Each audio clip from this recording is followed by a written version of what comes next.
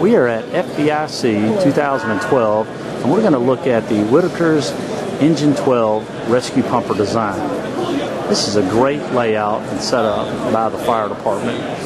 This is a neat feature too, with actually the control covers over your gauges. It's just showing you a different look for what can be done on the pump panel for color coding. Showing you the quartz light from Vista roof. Showing you their first compartment, extremely deep. It's full depth, full height on both sides. It's just showing you the controls for their command light up on top. Wheel chocks on the bottom. Just showing you the rear compartment right here for their hydraulic tools, power unit.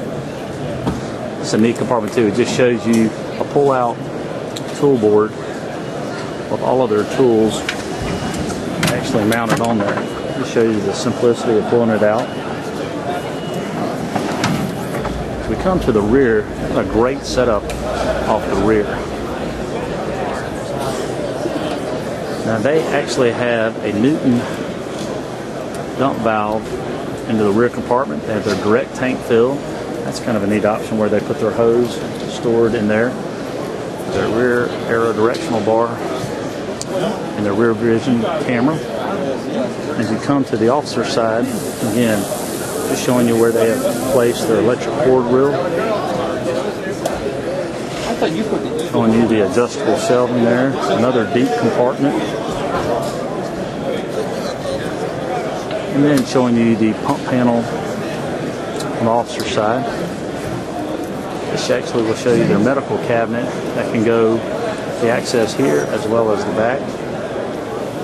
This gives you a quick snapshot on the inside of the cab, so just will give you a quick visual. E1s have always been built with the roll cage protection.